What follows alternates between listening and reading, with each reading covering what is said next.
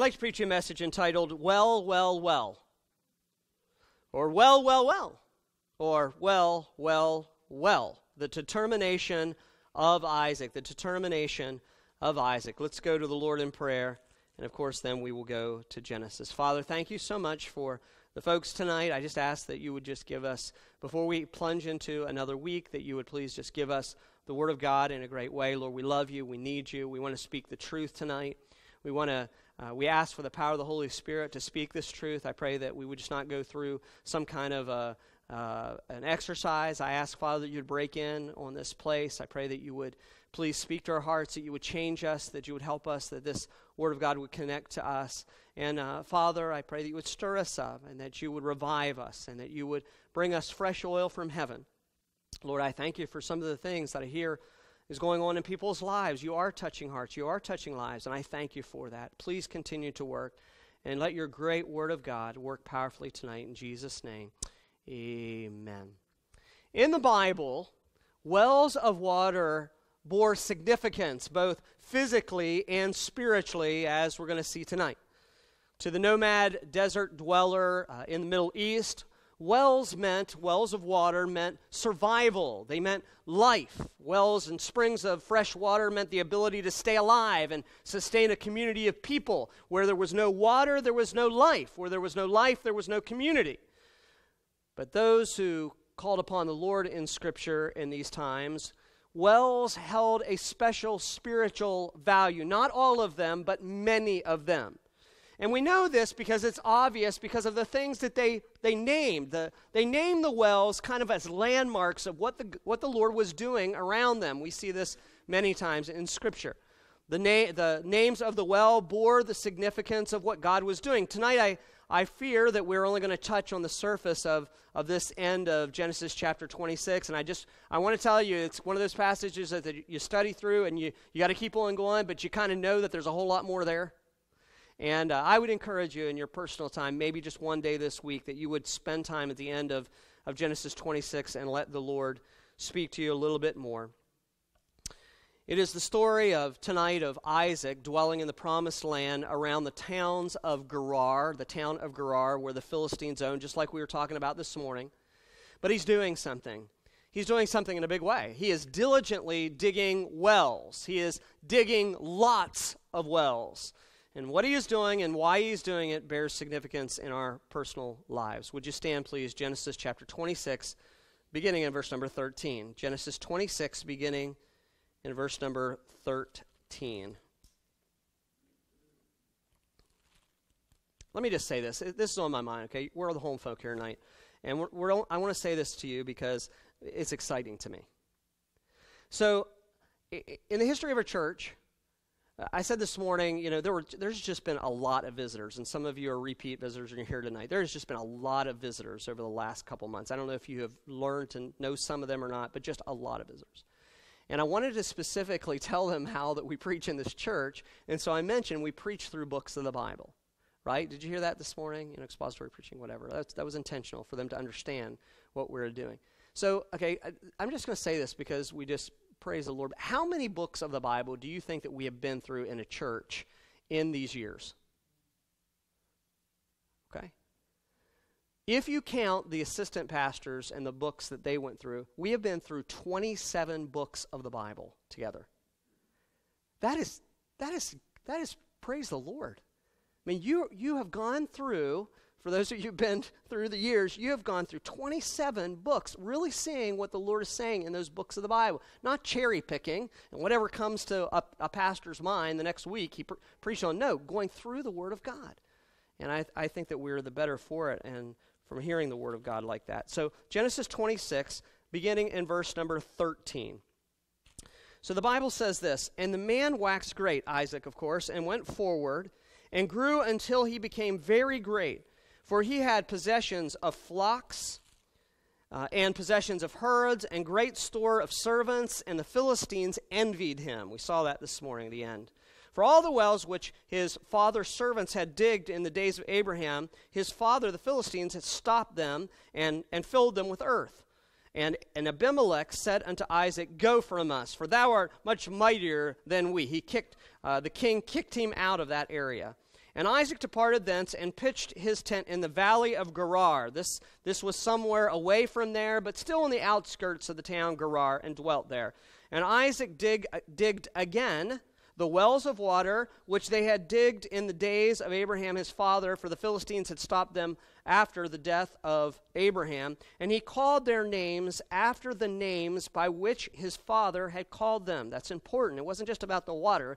It was about the names too and what they meant. And Isaac's servants digged in the valley and found there a well of springing water.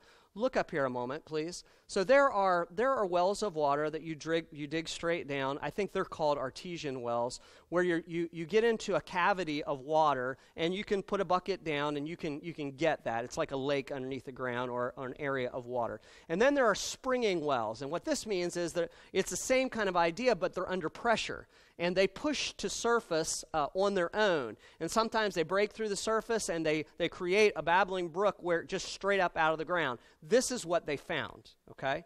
A springing water.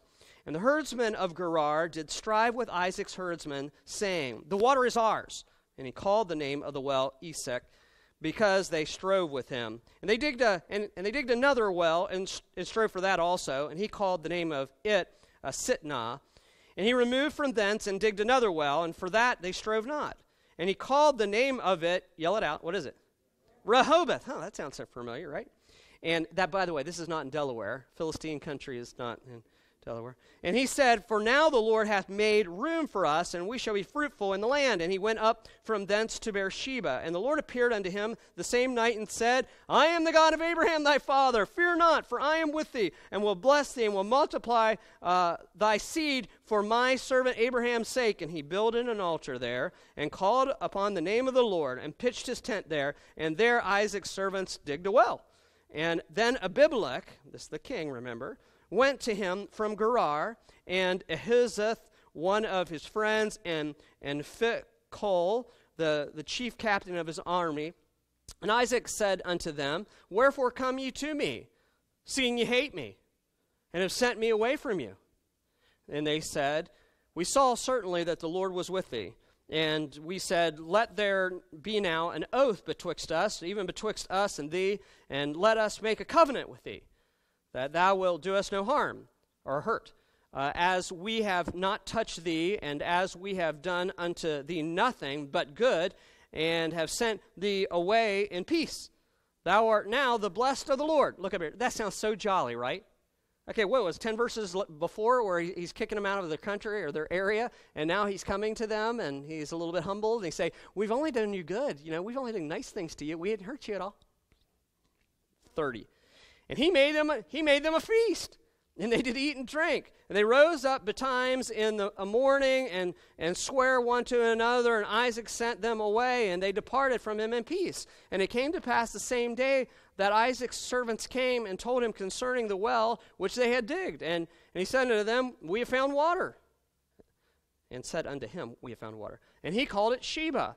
Therefore the name of the city is Beersheba unto this day. And Esau, now we switch gears, 34 and 35, this is commentary, we won't say anything beyond this about it, but it's his other brother. And Esau, his twin, was 40 years old when he took to wife Judith, the daughter of Beri the Hittite, and Bashemath, the daughter of Elon the Hittite, which were a grief of mine unto Isaac and to Rebekah. You may be seated. After the encounters of this morning with the Philistines and the blessing that came upon Isaac in a great way and the jealousy that came after that, we see Isaac doing an interesting thing. We see Isaac doing a very, very interesting thing. He is digging wells of water. Look at number 1, please. Isaac revived the meaningful work of his father's life. Isaac revived the meaningful work of his father's life.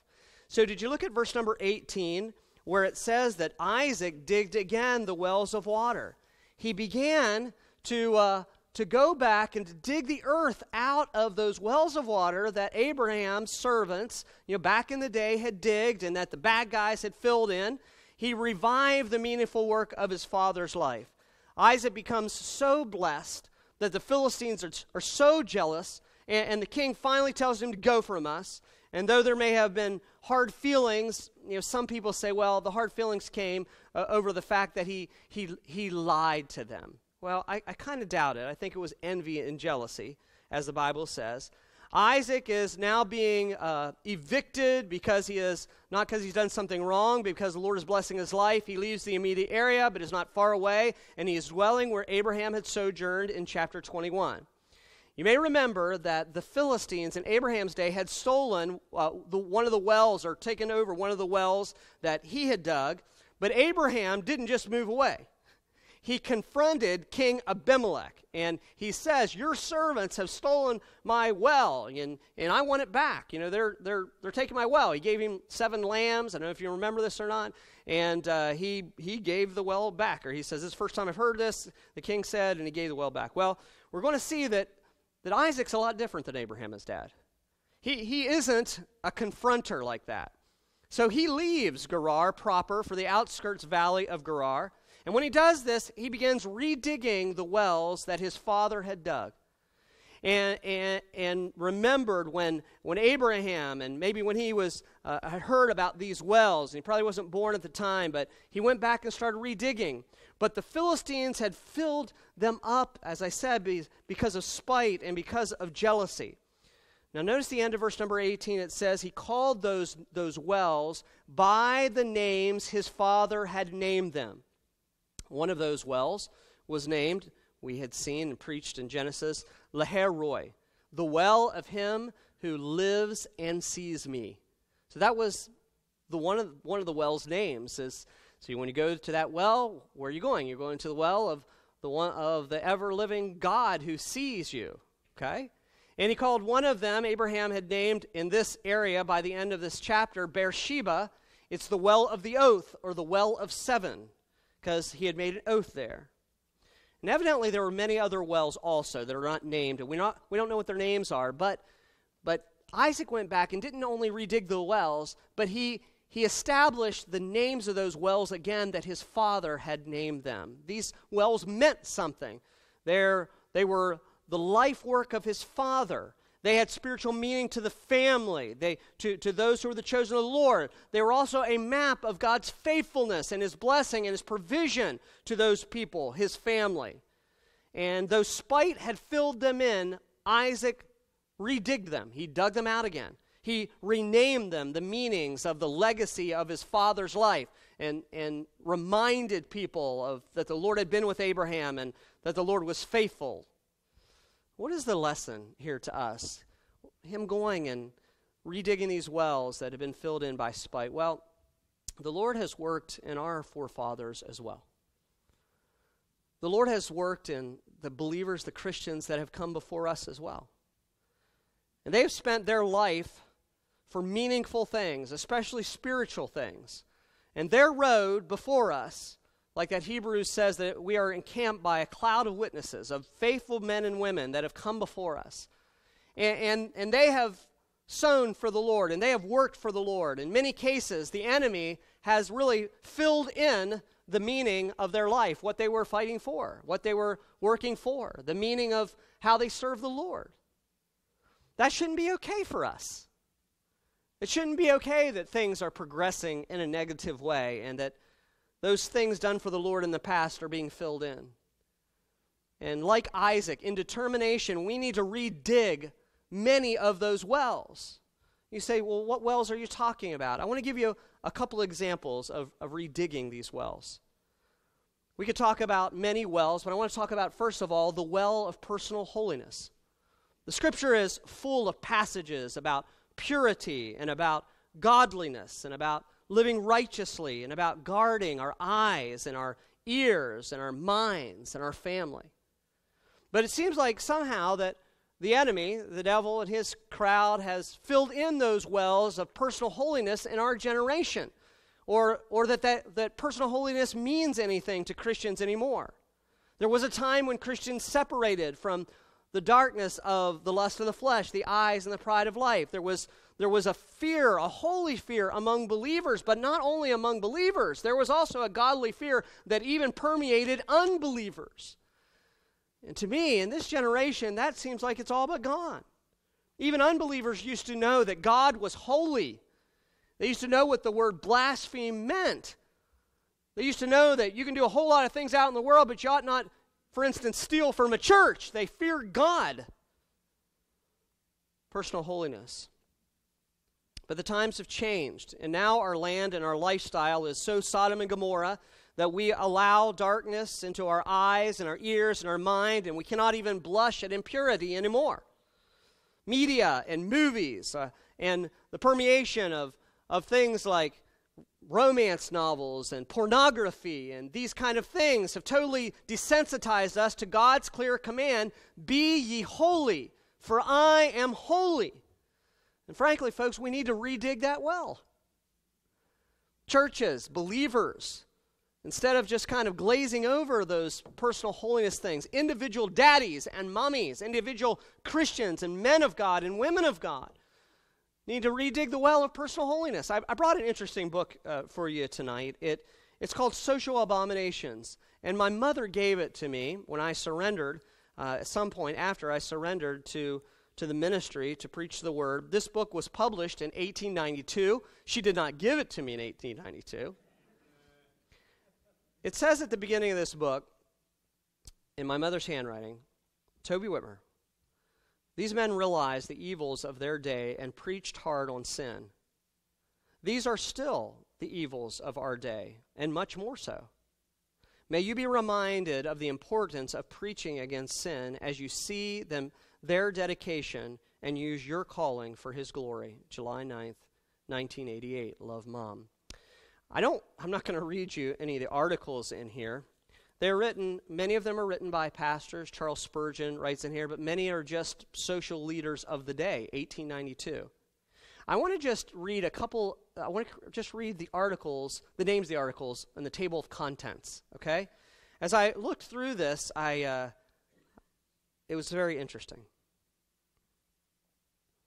So, article number 3 is social extravagance, the accumulation of fortunes, a $10,000 lace dress for a baby, the pressing wants of our large cities, the hope of the future, wronging the weak and defenseless. So, article number 5 is clandestine marriages, forbidden fruit, needs repairs, divorce. Protestantism needs toning up, secret marriage, marriage is a joke, justifiable rebellion. Okay, this is unadulterated perdition proposed by bad women. Article 6 is pitfalls for our boys. Boyhood's pathway beset by many perils. Every mother must be awakened to her duty and responsibility.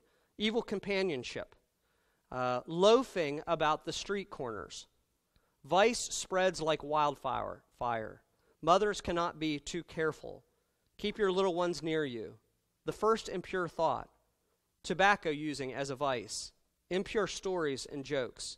Teach the child that God knows evil thoughts. There is an article after that, 7, dangers to our girls. A pure and bright girlhood. Cravings for luxury and ease. Dissipation from novel reading. Interesting. Lack of home training. Girls, there's part of the article, girls marrying for a home. So the evils of a girl going out and marrying just so you can have a house, a home. Motherhood, a precious relation. Fashion slaves is article number 8. A move denouncing the bondage of fashion. Ruinous social dissipation of fashionable society. Another part of that article is must improve the figure. Part of this is about actual clothing and about the seduction or the slavery of fashion. There are others. Hypnotism in relation to crime. Nurseries of crime. The evil of lodging houses in New York City. Divorce and domestic warfare. Social purity.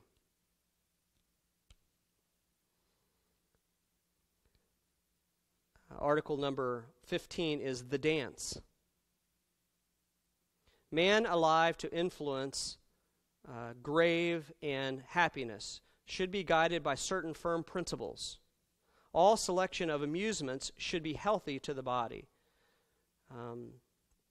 Deplorable social conditions, broken promises of marriage, social shams, literature, and vice, the tobacco evil, Christians and the opera, Christians and the theater, the opium habit, 1892. Whisperers, it's interesting, they have a section on gossip. Christ and fallen women, the bane of the laboring man, a slave of liquor is the slave of man. The liquor habit leads to degradation, disease, and death. Poverty makes drunkards of working men. And it goes on. Modern despair and suicidal manias. And it goes on and on. Women's dress, positive and negative morality, discourtesy to women. The book's name is Social Abominations, 1892. There was a time when our forefathers were outspoken about things that were evil and things that were wrong.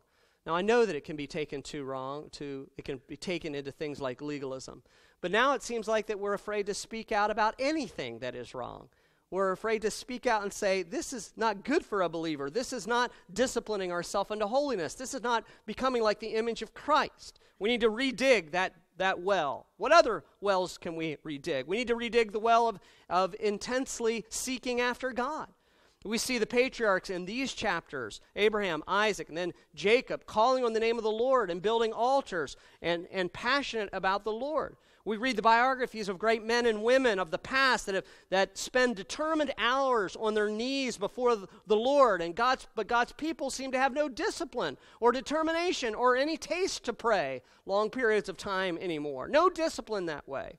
We read the testimonies of those great revivals, and every one of them began when God's people got a burden for calling out to the Lord and got together and prayed long periods of time, that they would agree to meet in places during their lunch period. They would leave their works. They would come and cry out on the name of the Lord to bring revival and change in their lives and to save their families. We read of the prayer promises of Scripture. We see so many promises about the power of prayer. We need to redig the well of disciplined prayer among believers. We need to redig the well of personal Bible study. My heart drops so very often as I talk to so many believers that haven't read their Bibles for weeks and weeks. What are we doing, folks? What is our problem? Do we not know that this is the well of life? Have we forgotten the power of the Word of God? The well of life is Scripture, to drink from, and to be satisfied. It is a lamp unto our feet. It is a light unto our path. What are we doing? Is it really so hard to read the Bible for a half hour a day? Is that really going to kill anybody in this room? Can we not find a half an hour? If we're too busy to spend a half an hour reading the Word of God, we are too busy. There is nothing that is more important than hearing from God. We need to redig that well. The well of being on fire to serve the Lord. We don't even use that terminology anymore. American Christians seem too tired and too busy and too bored to pick up the Christian flag to sacrifice themselves for the cause of something greater than themselves. We forget that only one life will soon be past, and only what's done for Christ will last. We have believed the devil's lie about everything that is wrong with the church, that is full of hypocrites, and the pastor isn't right, and everybody's not right, and I can just serve the Lord on my own solo fine. We need to redig the well. We need to remember that Jesus loved the church and gave his life for it. We need to remember that God loved the church and created it as a gift to his son, Jesus. And Jesus is the head of the church. You say you love Jesus, you got to love the church. Jesus loves his church. We need to redig the well of sacrifice for God's work. I could name many other well-meaning wells, no pun intended, that our forefathers dug that now are filled by the enemy. The fight against abortion, the fight against evolution, the fight to protect the sanctity of marriage. Have we given up that well? The well of faithful church attendance, the well of hospitality to other believers, the well of personal evangelism, the well of visiting and calling lax church members. All of these wells are in dangers of being filled, and it's time to be an Isaac and to redig these wells, as well as many other wells. Well, There's something else in the verses I want to show you here tonight. Number 2, Isaac patiently made peace, though he was repeatedly provoked. Let me say that again. Isaac patiently made peace, though he was repeatedly provoked. That's a tongue twister. Look at 19:20. The Bible says, "And Isaac's servant digged in the valley and found there a well of springing water.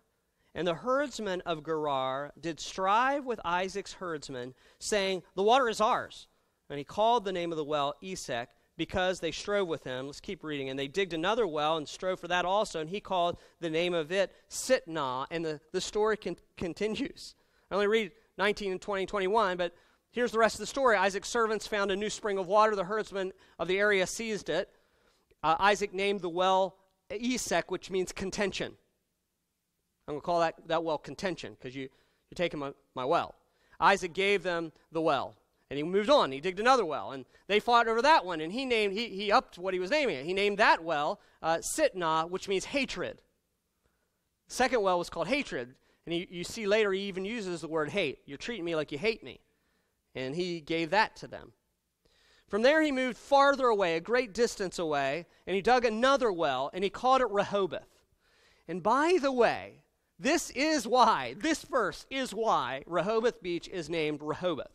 In the early, right before the 1700s, there was an English sea captain, explorer from Jamestown who was following maps. He found this beautiful area that had sand dunes and greenery sticking up, and he said, wow, there's a lot of space, there's a lot of room, and he named it after this verse. "I will call this place Rehoboth," and that's why it's called Rehoboth. He called it Rehoboth. The name means enlargement or room, because he thought now he was far enough away that they won't provoke me anymore. I'm going to name this well Rehoboth, because certainly I'm far enough away. In verse number 25, we see God coming to Isaac and once more blessing him with the promises of the Abrahamic covenant. Isaac there, the Bible says in verse 25, he called on the name of the Lord. Listen, when you see that in the scripture, that is a precious term. That means he was worshiping the Lord. He was trusting the Lord. It's our equivalent of believing on the Lord and trusting the Lord. And you see this man of God calling on the name of the Lord and building an altar, showing his faith and commitment to Jehovah. It was as if God, and once more God is repeating the Abrahamic covenant. It's as if God is encouraging Isaac after he had been provoked these several times by the herdsmen but did not retaliate. He says, hey, I'm still with you. I am still your God. I am still going to bless you. And of course, then Isaac dug a well there. To add insult to injury, in verse number 26, King Abimelech, who had thrown him out, sees that Isaac is becoming greater and greater and greater, and it's obvious that he realizes what could happen. He had heard maybe of the exploits of his father Abraham and his trained servants. Some of you remember that. And he fears retaliation, so he goes to him with these two other guys, powerful men, and he begs him to give a peace treaty, that they would not retaliate. That's in verses 26 through 31. Verse 32 then records one more time that he digs a well after the peace treaty. It's unclear if verse number 32 is talking about well number 4 or well number 5 in the passage, in addition to all the redug wells. In any case, Isaac names it Sheba, which is the word oath, which is what his dad called a well there also years and years and years before, because he made this peace treaty. He makes this peace treaty with these guys who he says, you know, you hated me and you threw me out. But we see Isaac, he made them a feast. We see Isaac is a different kind of guy than Abraham. We see that he is gracious. We see that he is non-confrontational. Now, what are we to make from all this? How does it apply to us? You'll remember that, as I said, Abraham was a man of confrontation. He confronted Lot. He had trained servants who were ready to fight, and they did fight, and they slew 5 kings in their armies. He confronted Sarah at one point. He confronted Abimelech, and there are other people in his history that he confronted. He was a man of confrontation. He hit things head on, and frankly, God blessed that confrontation, because there is a time for confrontation. But this passage is about Isaac. We saw all that. And we all cheered when we saw Abraham chasing the kings and slewing them, you know, the whatever that fight was called, that battle was called, the destruction of the kings or whatever it was called. We cheered, yes, there's time to fight. Fight for the things that are right, blah, blah, blah, blah, blah. But this passage is about Isaac. And it's about something completely different. Isaac is just the opposite. Isaac is provoked much more than Abraham was provoked. But Isaac is a peacemaker, though he's greatly provoked. He has inherited the heritage of the trained men from his father. No doubt that was passed down. The Bible says that he has a store of servants. He has a huge amount of servants. Hundreds and hundreds of servants, men. We know that from earlier passage. Hundreds of men that could have fought. He could have destroyed the herdsmen without a doubt. Probably could have destroyed the Philistines. Stole his wells, provoked him, but he did not. He went, in fact, folks, and here's the deal. He went to the furthest degree for peace.